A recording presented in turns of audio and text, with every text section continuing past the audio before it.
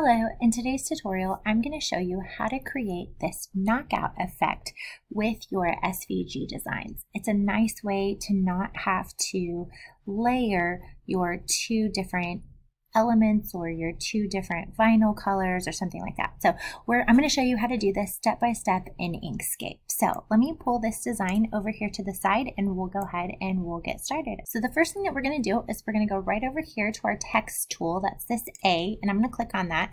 And then you can click anywhere on your artboard and you can type out what you want to have your design say. So for this example, I'm just having it say Nana. It's going to say my favorite Nana. You can do this with names, you can do this with years, you can do this for wedding gifts. There's all kinds of things that you can do that look really cool as a knockout. Then what I'm going to do is I'm going to highlight the text that I want to change the font for. So I'm going to change the font of my favorite to Garden Walk Script. And then this font actually has a matching bold print with it. And so it's a duo that came together. So it's a serif font. So I'm going to go ahead and just use that pair because I really love the way those two look together. But you can use any font that you want for this technique. So once I have my text typed out, I know the font that I want to use. Now it's time for me to turn these into a graphic so I can really start editing it. So to do that, I'm going to go up here to Path, Object to Path. Okay, and so now I can no longer change the font. So make sure you have exactly which font you want to use before you do that step. And then I'm going to go to Object Ungroup, and I'm going to do this so that way I can separately edit the words my favorite and then the words Nana.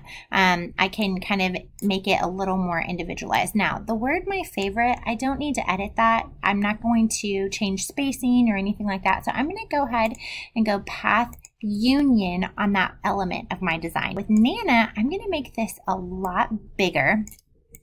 And then what you can do here is, if you notice, each letter is independent. If you want to squeeze them together, you can. If you want to keep them the same spacing, that's totally up to you. Again, just, designer preference here. And then once you have it solid exactly the way that you want, you're going to press Union. So now I have both of these two elements of my design are ready to be layered on top of each other. So I'm going to go ahead and I'm just going to change this font color so that we can see it a little bit better. But if you notice, it's kind of hard to read that word favorite without that little white cutout behind it.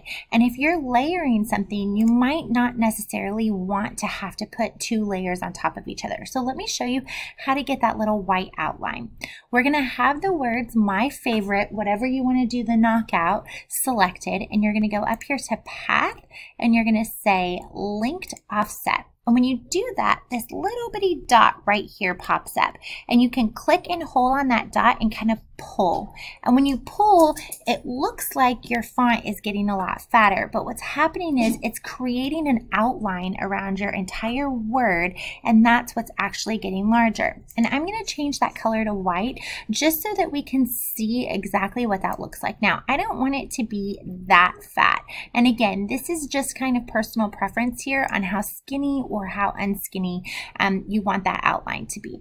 But we're not done yet. We're going to continue to have that offset selected, and then I'm going to go up here to my arrow tool. I'm going to hold down the Shift key, and I'm also going to select the word Nana.